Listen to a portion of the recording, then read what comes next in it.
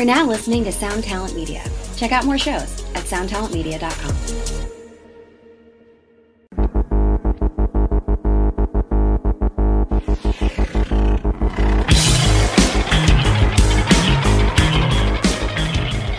Hey friends, today's guest is Matt Embree, singer and guitarist for the Orange County, California band Rx Bandits. These guys started all the way back in 1995 as part of the Southern California third wave ska revival, but their subsequent albums have been anything but ska. They certainly haven't been afraid to take chances and push their creative boundaries from record to record. Today, Matt and I dive into Ruby Cumulous, the lead-off track from their 2014 album, Gemini Her Majesty. Matt shares the deeply personal and tragic story behind the lyrics, how the song was initially way different than what it turned out to be, and him and I both refer to the same classic heavy metal band when referencing one of the guitar parts. For all this and much more, grab your favorite beverage, sit back, and enjoy this songwriting journey with us. Hey, hey, have you heard? Krista makes a podcast. Hey, hey, have you heard? Krista makes a podcast. Hey, hey, have you heard? Krista makes a podcast. Hey, hey, have you heard? Krista makes a podcast. I was thinking earlier, the first time that I ever heard the name Rx Bandits, and I had to really think because I believe the first time I heard your name pronounced, you were still the Pharmaceutical Bandits before the name change, and this was through Richard Rains and Stephanie Rains, the co-owners of Drive Through Records, and that would have been, probably somewhere in the late 90s. Yep, that sounds about right. And you guys were then, I don't know, I guess labeled as a third wave of ska, that type of band, being from Southern California. But wow, have you guys evolved? I mean, you're one of those bands that just took this sound, and it seems like, every record since then you just kept evolving into what you become, and it's really cool to have seen your evolution. Thanks, man. I think we were young kids when we started.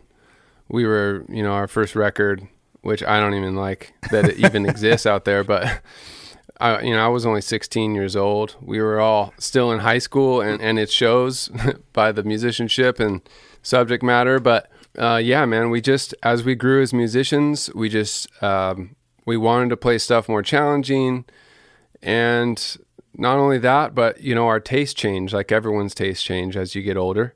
Much to the chagrin of Richard and Stephanie, for sure, because like every album, would be different, and we would lose like a chunk of our fan base every new record. But I think the people that really dug it made them love us more, because they, the people who are along for the ride, they are all about it, Absolutely. When you're running a record label, you don't want your band that you're selling a bunch of records with all of a sudden start to change in between albums. That gets a little scary. But from the artist standpoint, you want to grow. And I completely get that. And you were so young when you made those initial records. For the listeners, Matt also plays with Dispatch. And how long have you been playing with them for now, Matt? It'll be coming up on 5 years. Awesome. Congratulations. Yeah, wasn't too long ago I heard you were playing with them, and I was surprised just because I guess I didn't know, and thought that was really cool. And Matt also plays in the Sounds of Animals Fighting with former RX Bandits trombonist Rich Balling, as well as Anthony Green of Circus Survive. So you've been a busy man, as well as we share a common link, Matt, with Less Than Jake was the backing band on the first Bruce Lee Band record, and you also backed up Mike Park on the Beautiful World EP. So that's pretty cool. Yeah, that is cool. I didn't know that. About you guys. That's cool. Well, in speaking of this evolution of the band, we're going to get to the track that we're talking about today, Ruby Cumulous. And this song's a monster. The arrangement it's crazy. I admire songs that I hear that I go, I don't even know where to begin to try to write a song like this. And I mean that with the utmost sincerity. This track is a monster. Oh, thank you, man. I appreciate you. Hey, no problem. This track comes from the 2014 album Gemini Her Majesty. The previous record to that was called, I think I'm pronouncing this right, it's Mandala? Yeah, Mandala. Yep. Mandala, that came out in 2009. So Yep. pretty good gap between records there. Do you recall when you wrote Ruby Cumulous? Was this something that was written between albums or something specifically for Gemini Her Majesty? So the reason there was so much time in between albums is because the band broke up, and it was a weird like breakup. It was like an overreaction on our part. You know, our drummer had his first baby, and I think he was feeling the understandable stress of having a child your first time and kind of like learning how to deal with that and learning how to fit your life around it, and weave the two together. And so Sure. we kind of just decided, hey, you know, maybe it's time to like call it, when really we should have just been like, let's just take a break until things get more mellow. You know, we'd been touring so hard for years, so hard. That year before, we literally did a world tour as an independent band, you know, so it's a lot harder than, you know, someone who's got the means. But as far as that song, I believe it was written about 6 months before we recorded the record. It was one of the first songs we wrote when we were compiling songs. We didn't know if we were going to put out a new record or an EP, or we just kind of like got back in a room together after not playing together for a couple years, and just that actually, it started like most of our songs as just like one little riff.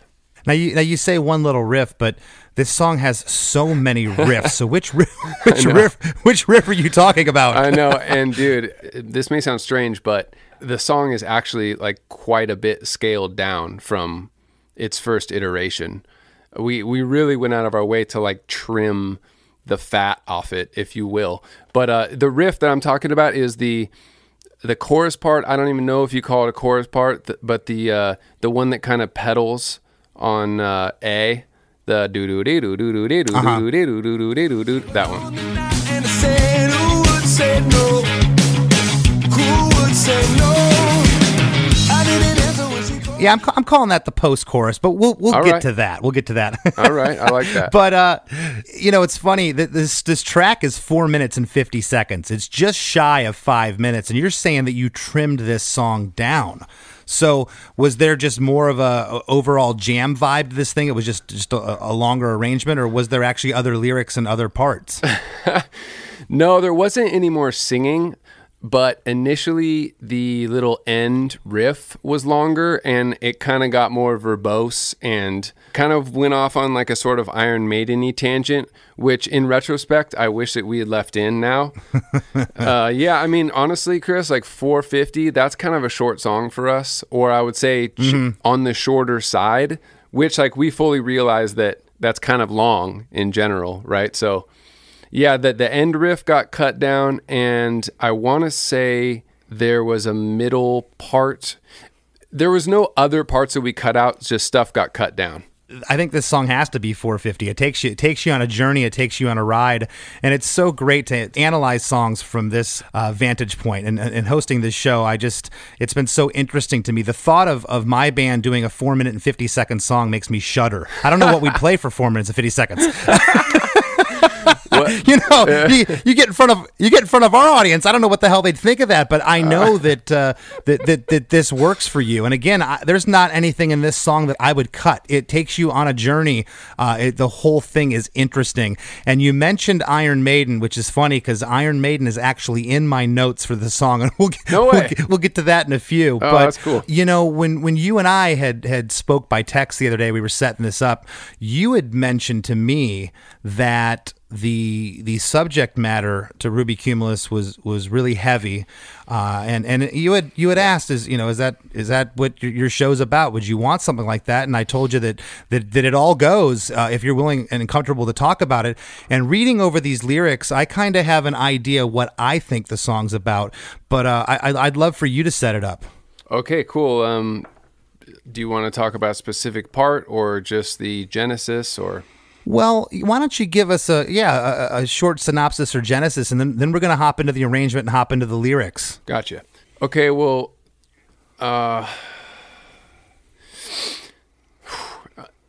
basically, the song is about a friend of mine who took her life. And do you want the long story or the basic short story? I think we can go with the basic story, but again, I'm leaving this to up to you of how you like to present it, Matt. Okay, cool. So it's about a friend of mine who took her life at a very young age. Someone who had reached out to me years before. She was struggling with addiction, and she kind of just sent like a Hail Mary email to me. We were her favorite band, and I happened to answer. I don't really ever check my Facebook messages, much less then than even now, but I did, and we started emailing back and forth. And so she sometimes, she would relapse. She'd go in and out, and sometimes she would call me late at night or any time, and most of the time I would answer, and we would talk, and I would try and help her with whatever she's dealing with, kind of relate in my own struggles in my life, and just try and tell her it gets better, and it will get better, and tell her the things that she needs to do. Well, not that she needs to do, but the things that I think that would help her. And one night she called at like 4 a.m, and I didn't answer. And the next day her best friend told me that she took her life. And so, that song, as a songwriter, I think you probably understand that there's times when you don't even feel like you are writing the song. That like the words or the music just come to you. At least that's how I feel sometimes, that I don't write anything, but I just sort of like pick stuff out of the ether that's flying around. And this one felt like that, and it, when I found out, man, I mean, it crushed me. It crushed me. I have to say I'm, struggling for words. First and foremost, I'm sorry. Thank you for sharing that. That is very deep. And the song, I picked up on some of that. I didn't know the exact thing, but I picked up on these lyrics, and yes, I do relate to you feel like this. Sometimes songs are gifts that they just come to you, and then this instance, it seems like truly sounds like it was a gift for you. Yeah, it was a gift. It's one of my favorite songs that I've ever written. It's one of my favorite Rx Bandits songs of all time. And although it's terrible that how it came to be, the lyrical part of it, it's, a lot of that whole album is for her and another one of my friends who unfortunately went, had the same fate around the same time. And, I never wanted to write a eulogy song for anyone. You never want to be in that situation, especially Sure. when you're really young, of course. But I just hope that it's an adequate one.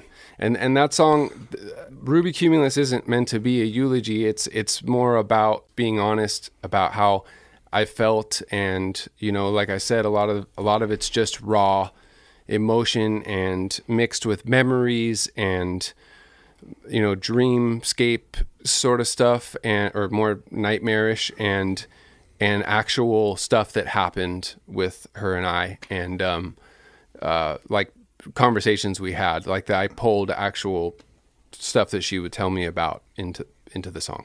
Do you mind if I ask you what the title Ruby Cumulous means? Because cumulus without the you spell it Cumulous. Cumulus without the O on the end is like a layer of a cloud formation. What does this title mean? Well, that's funny.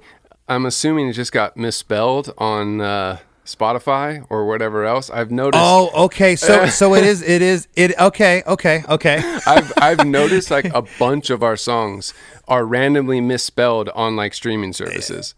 Yeah, and I like to do my homework here on Krista Makes a Podcast. Damn it, Matt. and I spelled your damn song wrong. So who's the idiot now? Thank you. So there is no O there. Okay, so now it makes sense. So was her name Ruby? No, her name wasn't Ruby. Okay. So the title Ruby Cumulous came about. That's a strange title.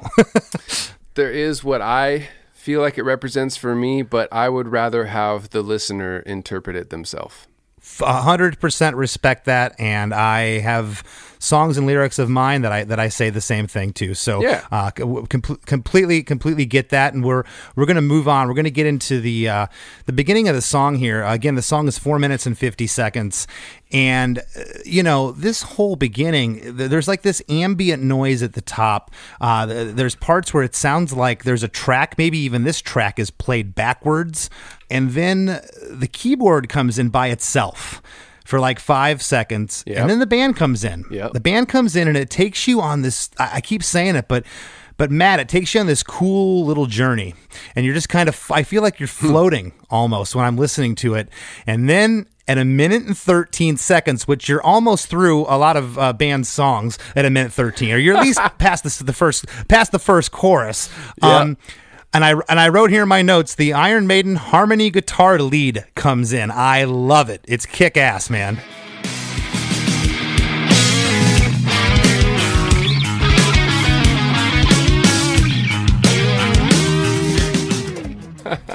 Thanks, dude.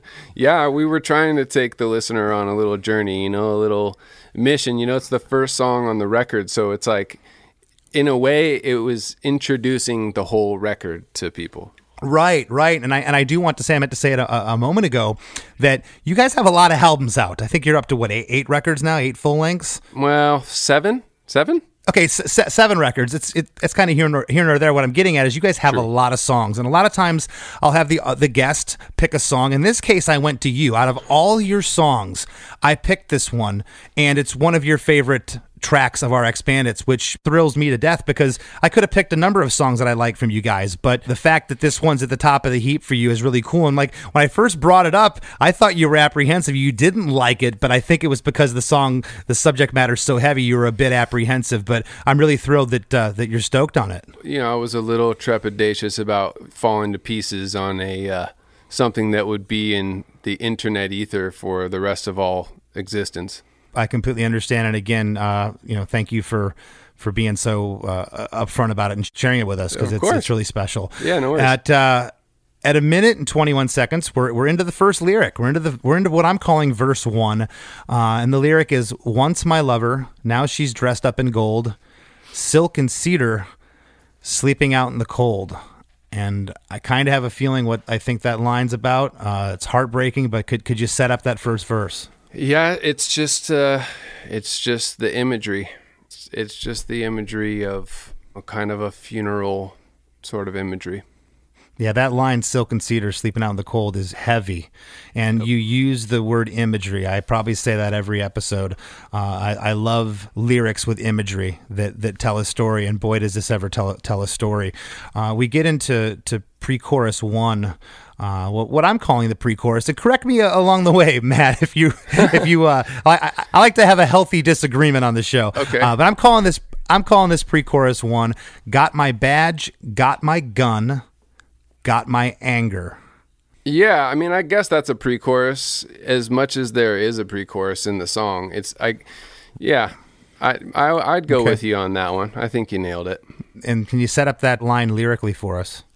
I always forget which it is, if it's simile or metaphor. Like when you are saying you are something that you're not. Is that a simile? Anyway. For for the sake of sounding stupid, I'm going to say I don't know. Well, you understand what I'm saying. I totally understand what you're saying. I'm equating my own anger and shame and sadness, but mainly with the rage of a cop. Which, I mean, this goes really deep, but, I haven't had many great experiences with police officers in my life. Not at all saying that police officers are just bad by design, but it's me and that's my experience. But so in this particular song, I'm equating my badge and my gun and my anger. Like that's my power. While in reality, I had none. I had no control over myself or the situation. You know, I think the rule book has been thrown out in the song of what a typical chorus would be. I'm calling the next part the chorus. There's nothing here that kind of repeats over and over like a typical chorus, but this is what I would call the chorus in the song. And this part's really interesting. And I'm gonna read the whole thing, and I'll have you talk about it. She didn't want to sleep alone that night, and I said, "Who would say no? Who would say no?" I didn't answer when she called that night. Oh my God, 20 years old, 20 years old. Now when I close my eyes, I see her face, because the love you give is the love you take, and the heart you hold is the one you break. So I don't want to get too in depth about it. I want to be respectful, but what I can say is that the beginning of that part is pretty much directly from some of the things that she spoke to me about on the phone, about when she was really struggling and didn't have places to live. And she told me about a time when she overdosed and then called the police before she blacked out. And she said she felt like she was falling asleep before they got there. After this had happened, if you remember, you recall, I know you said the song was written about 6 months before Gemini, Her Majesty, the record it came from. But how long after she passed did you write the song? If I remember correctly, she passed in August 2012, so probably a year later. Do you remember if it was done in one sitting, like the basic chords and lyrics, or did you have to go back to it to finish it? Yeah, no, pretty much none of our songs are ever written that way. This one had, like I said, that basic riff at first. Okay. That basic riff, if I remember correctly, was probably tagged on some other song. A lot of the time, what we do as a band is like we get in a room and we just jam. Sometimes we'll throw out, let's play in this key or this mode or something like that. And other times we just play what we feel and everyone else kind of follows along. And if we find something we like, we go, cool, let's record that, or let's remember that and come back to it. So that's what that riff was for a while. Then Choi came up with the sort of, well, I call it an Iron Maiden-y riff, but not the guitar solo, the harmonized solo part, but the part at the end, the do-do-do-do-do-do-do, right? And he also came up with the part, it's sort of like that classical moving part in the verse. Yes. You know what I mean? Do-do-do-do-do-do-do-do-do. That part. Once my love, now she's dressed up in gold. I think it was in a different key initially, but then we were like, let's mash these together, see how they go. And then once those two riffs clicked, then we wrote the rest of the song in like an hour. Because I was just like, we need this pre-chorus. And I'm like, let's play this, this little descending line in G, right? Oh, boom, pre-chorus. And then let's do this part, and then we had the song. That's interesting. You kind of wrote backwards. That's cool. Yeah, it's just a lot of the time our songs will start with, it's literally one of two ways. It's either Choi or I will write a guitar and melody line, and I bring it to the band, and then we build around that. But that is usually, that's the minority. That's only like 30% of the time. The majority of the time, it's some sort of jam that we had. And then once we kind of unlock it with another part, then it'll just all come together. Its gravitational pull as a song gets strong enough to pull the other parts to it. Gotcha. Okay. Well, after the chorus is what I'm calling the post-chorus. And before we get there, just briefly, I want to talk about producer Jason Cupp, who produced the record. Jason's produced American Football, Anthony Green. Some of his other engineering credits include Avril Lavigne and Jimmy Eat World. My favorite album by Jimmy Eat World, Futures, actually. What do you feel Jason brought to the table with this track? Did he have a lot of hands-on with it, or was it kind of brought to him as is and he basically just recorded it? It was brought to him as is. Jason has been a friend of ours for a while, a long time. In fact, We toured together in 2007. He was working with a band called Nurses, which is a big reason why we ended up going with him, aside from the fact that he was a close friend. But the first Nurses record, it's called Hanging Nothing But Our Hands Down, is incredible to me, is one of the most underrated records of the 21st century. If you haven't heard it, go check it out. It's amazing. And I will. And I will. It's like weird, quirky pop. It's not, I don't want to say pop, but it has a pop element. It's very catchy, but it's great. It's great. And Jason's fingerprint on that as a producer, and more than anything as an engineer, as a sound creator, it is so unique and cool and like clean, and he really went out of his way to make every song sound different, but they all have a similar thread. And so when we approached him to do this record, we didn't want him to have any production input as far as like songwriting. We've never asked for that. We prefer to write all of our own music ourselves. But we did want his input as far as like sonics and the different sounds, and he had a huge impression as far as like the different sounds of the songs. The number you have reached is 100.7 WMMS. It wasn't just a radio station, it was a lifestyle. Cleveland is a rock and roll city for sure. Get down! The Wrath of the Buzzard. WMMS. Cleveland. The rise and fall of one of the most iconic radio stations in America. Profiles, The Wrath of the Buzzard, PROH Files. Subscribe now wherever you get podcasts. You know, you mentioned Choi earlier. For the listeners, Matt was speaking to Steve Choi, who's the band's guitarist and keyboardist. So just wanted to let everybody at home know what that reference was. And then what I'm calling again, Matt, the post-chorus, the lyric is, "It's my behavior that I abhor. I was her savior, and she was my scapegoat." So when you're saying it's my behavior that I abhor, was that just you were upset at yourself for not answering that call? Yeah, partially. That line in general is very sarcastic.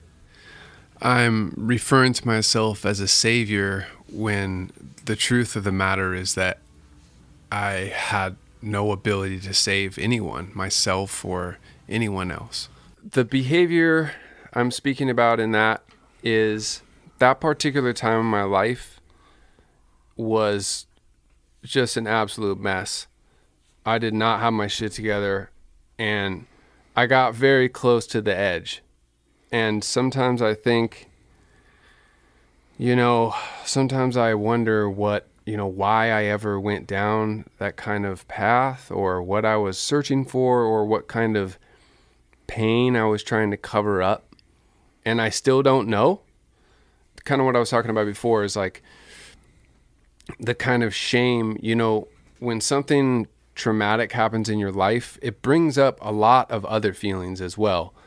And I think that's what I'm talking about is it's my own self-loathing, that I'm talking about. Wow. And yeah.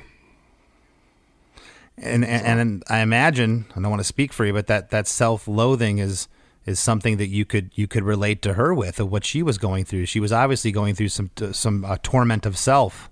Oh, 100%, 100%. Part of addiction, part of drug addiction is you get addicted to the shame and the guilt as well. That's something people don't talk about very much, but it's true. You get addicted to, like, I can't speak for everyone, but at least you get addicted to being like down and then up again and down and up, and you get addicted to feeling like, angry at yourself and ashamed, and then you make excuses for yourself, and you kind of fill yourself up with denial, and you do it all over again. It's not just like the drugs. It's everything that comes with it. Oh, yeah. I mean, you talked to a number of friends of mine. It's like, I put the drink down, but then I had to face what was inside. Yes. That second verse, Ruby Cumulous in an alley alone, dial the number, babe, but there's nobody home. And then we get into pre-chorus 2, which is, and this is kind of where I was putting two and two together here before we even spoke about the drug addiction, because you mentioned got my foil, got my fire, got my sorrow. And that really jumped off the page at me, Matt. That's a pretty heavy lyric. What did that mean for you, Chris? Not being judgmental, I've never smoked drugs off of foil, but I assumed it was smoking drugs. Got my foil, got my lighter, my fire, but I still got my sorrow. I still have my pain. Yeah, you pretty much nailed it.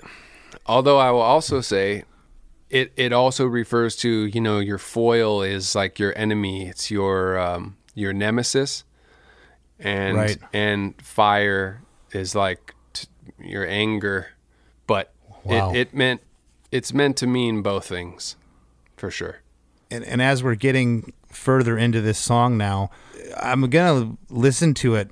When we're done with this, I'm going to listen to it in a completely different way, and that's the power of music. You hear things one way, and you know a story of it, and it's just, I could see why this song means so much to you. At first, you're like, it's one of my favorite songs. I'm like, oh yeah, musically, because it takes you on this journey. It's crazy, and it's that mixed with the subject matter that's just completely heavy, not just for her, but heavy relating to you and what you were going through this particular time period. Yeah, it was heaviness all around. But I can't remember who said it. It's one of my favorite authors. I want to say it's either Charles Bukowski. I'm pretty sure it's Charles Bukowski who said, all good art is honest art. And yeah, a lot of the time when I'm writing lyrics, and it's part of one of the reasons that I'm willing to talk about this with you today, is sometimes when I'm writing stuff and maybe I'm getting to the point where it's like I'm having those like pangs, like the twinge a little bit, like this is getting a little too personal. This is getting a little too, I'm letting people in too much. I've really had to learn to purposefully avoid that feeling or just push through it, because if what you're saying is honest, then it doesn't matter. It doesn't matter. It doesn't matter what people are going to read into it or think about you. It doesn't matter, because it's better than writing down something that's not real. Especially in your case, and not that we, how do I say this without sounding, I don't mean it to come off as arrogant or egotistical, but, we don't owe anybody anything as musicians, but, our fans do follow us. They do support us. They do give us a career. And by being that transparent and that honest of what you just said, Matt, with your lyrics, maybe you'll save somebody from doing something awful or possibly hurting themselves, that they're doing something they can't come back from. I would never purport to be able to stop anyone or motivate anyone to do anything either way. I do know how beautiful music and the power of music, and I know how I relate to it and how much it's, influenced me. And I'm sure, I'm probably speaking for you as well. The art, especially music that you hear that really speaks to you, it changes you in a way. In a very palatable way. But yeah, you're right. I mean, as an artist, we don't owe anyone anything. To have respect and appreciation for your fans is a totally separate thing than to feel beholden to anyone when you make art. Sure. No, and I really only brought that up because I'm assuming you've had this happen too, but I've had fans of ours say that your music saved my life, and that's the highest compliment you could get. Yes. As a musician, in my opinion. Oh, 100%, 1,000%. I totally agree. There's nothing, and they'll even preface it, and I'm sure you've heard this, like, hey man, I'm sure you've heard this a million times, but, and it's like, and then they tell you that, it's like, I don't care how many times I hear that, it affects me deeply every time, and I always thank them, and usually give them a hug, and I mean it with sincerity every time. It's the highest compliment you could get paid as a musician. It really is. I want to get into chorus 2, which is chorus 2 is the same lyric as chorus 1. She didn't want to sleep alone that night, and I said, who would say no? Who would say no? I didn't answer when she called that night. Oh my God, 20 years old. Now when I close my eyes, I see her face, because the love you give is the love you take, and the heart you hold is the one you break. And getting into the post-chorus number 2, this one is twice as long as the first one. You got that guitar riffing. The guitar riffing that you base the song around is underlying this one too. It is twice as long. It's my behavior that I abhor. I was her savior, and she was my scapegoat. Like paper angels strung in a row, drunk with inertia, they never grow. That's a really interesting line. Yeah, it's just I had like not a vision. That sounds so pretentious, but I had just an idea of, how on a Christmas tree, like different ornaments, well, at least for me, sometimes when I get to like set up or decorate the Christmas tree, sometimes I get to do it with my mom, depending on like, her schedule and my schedule and whatever. And, she'll pull out different ornaments from like when I was a child, when that happens. Uh-huh. And it's like, oh yeah. And you're like, whoa, because you're taken back to this time, for me, it's like late 80s or something. And when I look at those pictures, it's always frozen there. Oh yeah. Right. And in a way, that's how it is when you lose someone, is they're always going to be the age that you knew them. Yeah, they're frozen to when they passed. I completely understand that, and I completely understand the example with your mother that you gave. Digging those old boxes out and seeing something, it takes you right back. The sight, the sounds, the smells, whatever was going on.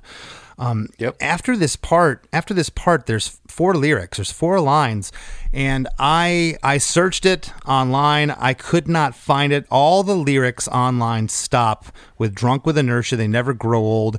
There's something here. You say something about the earth and something about her. Do you know those last 4 lyrics? Shoot, off the top of my head, no. It's okay. I don't know if it's like this for you when you're singing tunes, but sometimes I don't even remember the words until I'm at that point in the song and singing them. Does that make sense? Well, yeah, and then if you start thinking about it, that's when you're gonna mess up live. Yeah, exactly. I've done that before. I'm like, wait, is the second verse coming up? What does it start with? I go, oh, now I'm screwed. But if you're on automatic pilot, it's just like it just kind of flows through. I completely get that. It's true, because you get the muscle memory of singing those words over and over, night after night, night after night. And it almost gets to the point where you're not even thinking about the words. It's just like the sounds and the notes that you're making with your mouth. It's like I forget that I'm actually saying words at times when I'm singing. Well, this sounds like almost like a complete stream of consciousness at the end, that it was almost like just kind of some syllables strung in with actual words. It's really an interesting part, because I must have listened to it, Matt, I'm not kidding you, 15, 20 times trying to discern what the lyric was. And I'm hearing earth, I'm hearing her.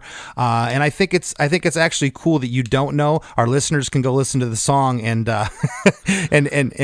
decipher it themselves, because it's an interesting part in that the rest of the song, I can really understand most of what you're singing and how you enunciate it. And this was really interesting in the fact that I couldn't, and I was wondering why.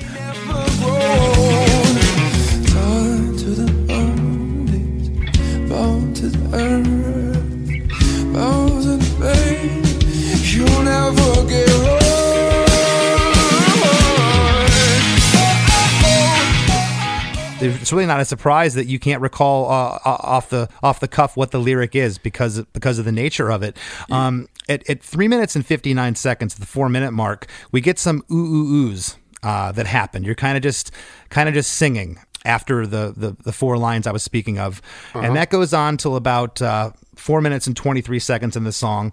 And then this jam happens at the end of the song with those riffs that you're talking about. And there's some modulation that goes on. It's jumping keys. And this whole thing is just, I'm going, where is this going? It's almost like what we call, and I've said this in other episodes, there's good train wrecks in music and bad ones. And this is a great train wreck. There's just so much going on here. I'm like, holy crap.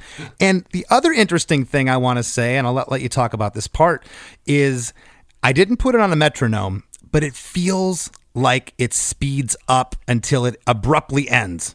The song just ends. Did it ramp up there, or am I just hearing the intensity of the riffs and how it was put together, and it's all on one click? Real quick, Chris, I really appreciate how much you've gone in on this and the attention to detail. I really appreciate it. Thank you. It's cool. And coming from a musician like yourself with so much experience and so much skill, it's just cool. It's like I've never got to really go over these parts like this, but it's made me think about them in a different way. But to unpack, thank you. Yeah, to unpack that, I remembered a thing about the random lines that I can't remember. Yeah, One thing I can remember about that is that, so we recorded this whole record at this old, weird, sort of haunted ranch in Northern California, where we stayed for 3 weeks. We lived in this, like, what we called the murder house, like from The Simpsons, because it was just like this ghostly, like, paint peeling off the sides, like super drafty, everything's creaky. And then we would record in this like converted barn every day. But then we did all the vocals in my mom's garage. We just put a bunch of blankets up in the corner and we sang into the mic that I'm talking to you in right now. And that particular part was just a freestyle. I want to say when I was doing the scratch vocals for everyone else to like put their overdubs on. And I tried to redo it so many times. And at the end of the day, Jason and I were just like, no, that first one, that weird one where people can't really understand what you're saying until the last couple lines where you never get hurt, bow to the earth. Something I want to say, something to blame, you never get hurt. I can't remember, but okay, you say hurt. Now I thought you said her. Okay. Oh, you said no, hurt. the last line is so you'll never get hurt. Okay. But yeah, we could never get it. I'm sure you've had that happen where like your first take is just the best take. It's not in, absolutely. Yeah, it's not in the best like pitch, and it's kind of weird. It's slurred and you can't really tell what I'm saying, but it fits the vibe of the song more than any other time that I tried to redo it. So it's those happy accidents that we keep. Yeah, exactly. But as far as the end riff, the good train wreck, as you called it, which I cannot wait to tell my band members that, because I love that.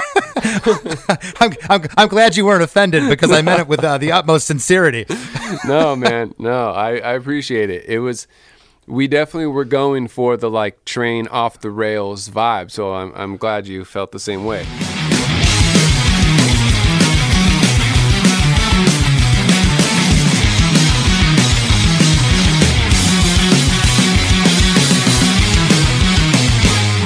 Yeah, so it does speed up there, and we meant to speed it up, but also we didn't record anything to a click ever.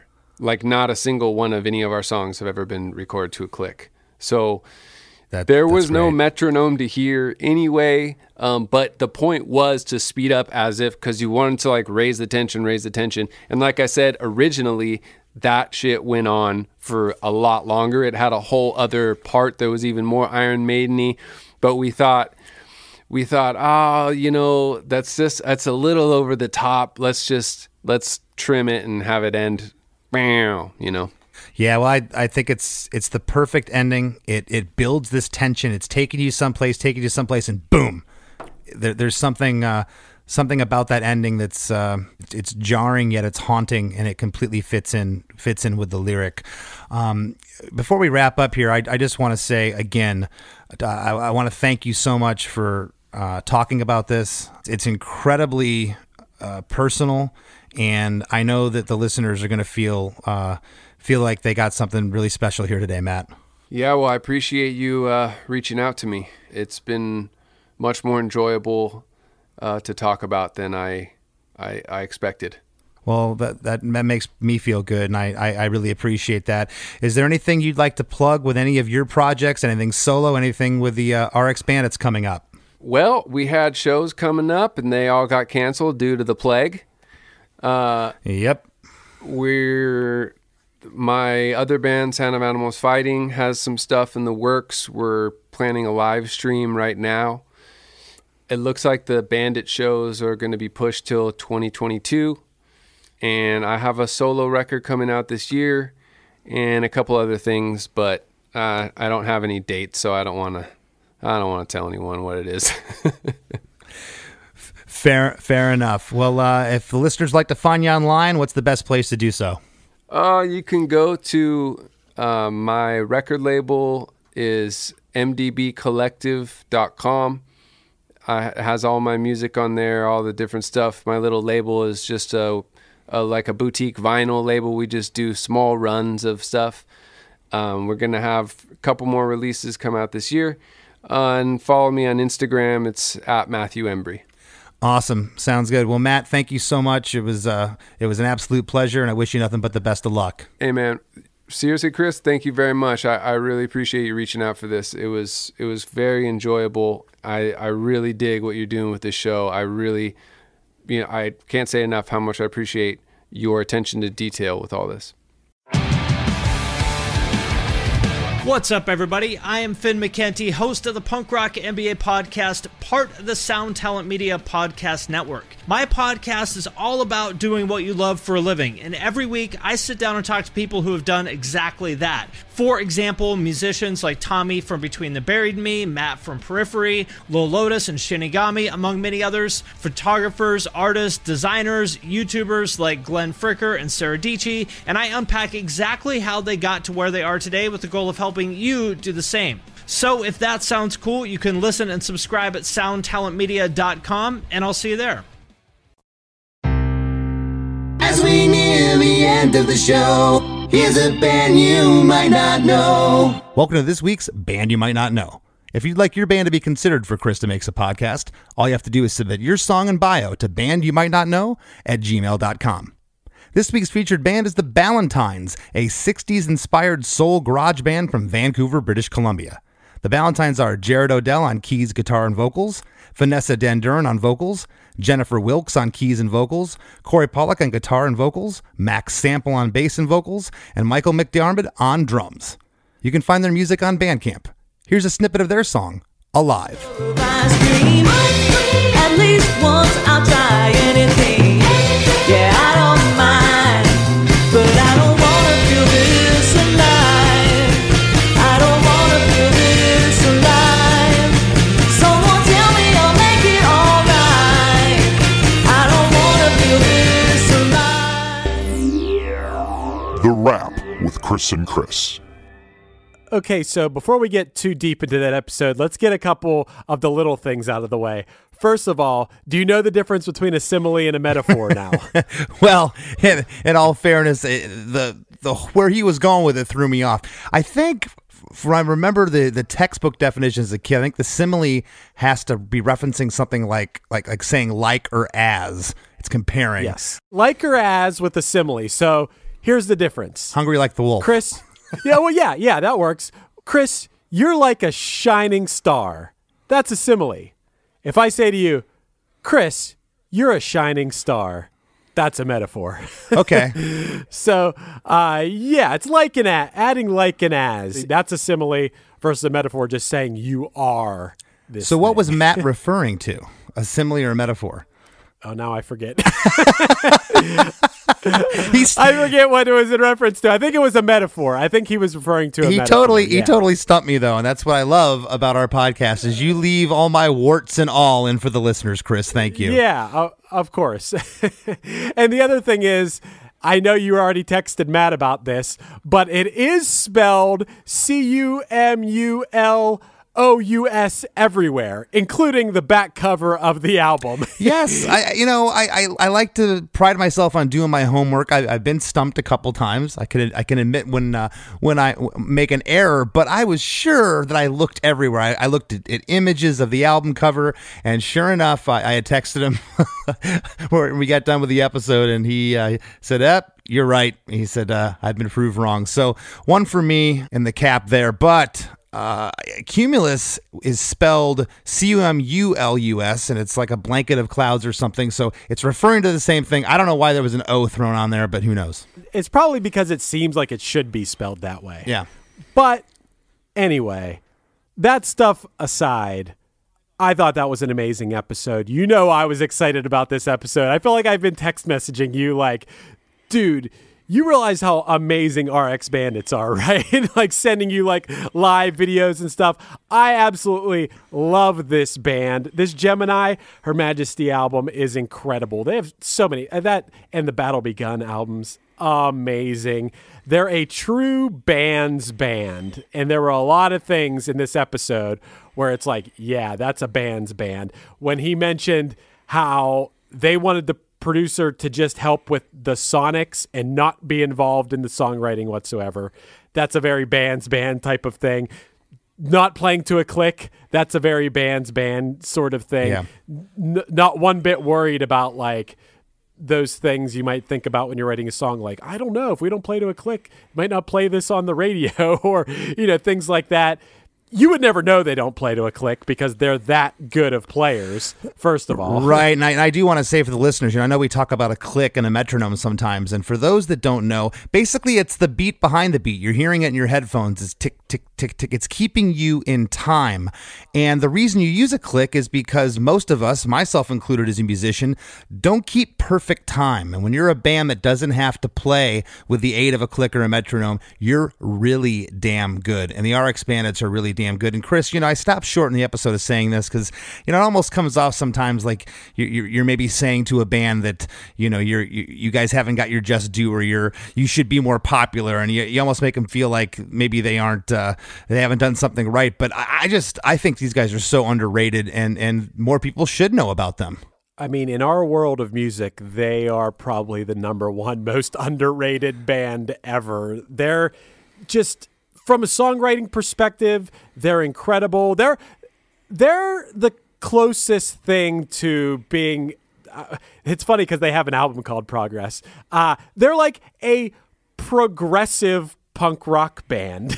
Like that's the best way I can put it. Their album, that, go listen to Gemini, Her Majesty from front to back, and just like you're talking about this song being a journey, that album is a journey. Mm-hmm. It's almost like I don't want to tell someone, like, check out this one song. Or, I mean, this is a perfect example of, if you're going to check out one song, check out this song, because this song in itself is a journey. But that album is that way. They have elements of a jam band, progressive band. I mean, there's elements of Rush and a band like Dream Theater in their music. There's reggae elements. There's some ska in their earlier stuff. The metal influence of the guitar riffs. I had mentioned Iron Maiden. These guys are all over the place, but at the same time, there's a cohesiveness to it. Unbelievable, man. My memory of hearing this album for the first time was we were recording at our friend's studio in Lancaster, Pennsylvania, called the Kaleidoscope. And I believe it was my friend Ben Roth who put this record on, like on vinyl. It's real nice at the studio. They have like a record player and just tons of actual records, and you're listening to them. And I remember we were in the main room and we were hacky sacking. Everyone was hacky sacking together. That's our thing. And this album was on. And I remember being like, what is this? This is absolutely amazing. He's like, oh, it's RX Bandits. I'm like, wow, this is so good. And I've been just like such an enormous fan ever since. And it's funny because the first time I ever heard them, if Punchline played with RX Bandits, it had to be either 2001 or 2002. It's some weird place like, something Cantina in San Angelo, Texas. And they were amazing back then too, but they were very different. They weren't what they are now, Yeah, no, they're a band that, hate to use the word again, that just keeps progressing, not just in as a style of music, but just as players. They keep pushing themselves to go into different territories, and I find that really, really cool. Not a lot of bands can do that. I also feel very lucky, and this has happened a couple of times now on the show, that I got an artist to open up to me like Matt did. I know that it was difficult, and you can tell that it's something that truly bothers him to this day, and probably always will. And the fact that he shared that with us, I thought that was really special.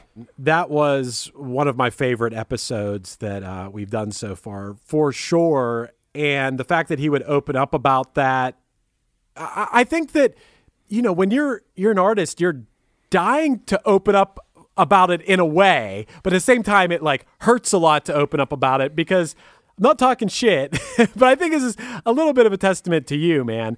too, and what we do with this show is that you're talking about things that I don't know how many interviews we've done or podcasts where it's like, where'd you get the name of your band? What are you going to play in Minneapolis next? Or, just these like generic questions that we've all been asked a million times, but digging into the song a lot of times, I mean, dude, so much respect to Matt for opening up about that. That just like you said in the episode, this song that I already loved is going to mean that much more to me when I listen to it, to know that there is so much feeling and so much emotion behind it. And it's not just like, oh, these words sounded cool.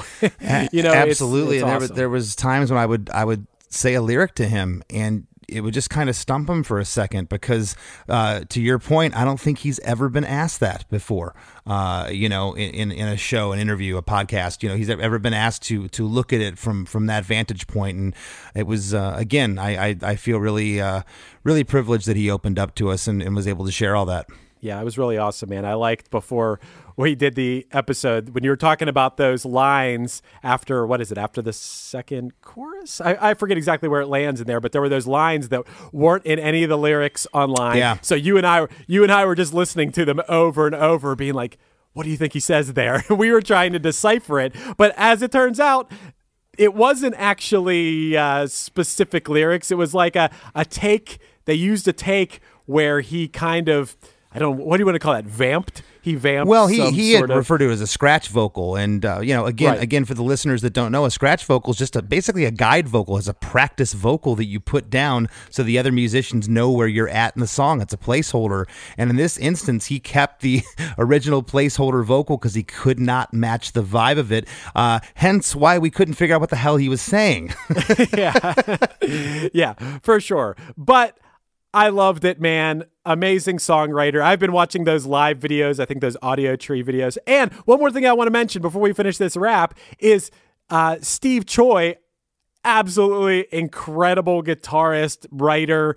He also plays the keys in Rx Bandits.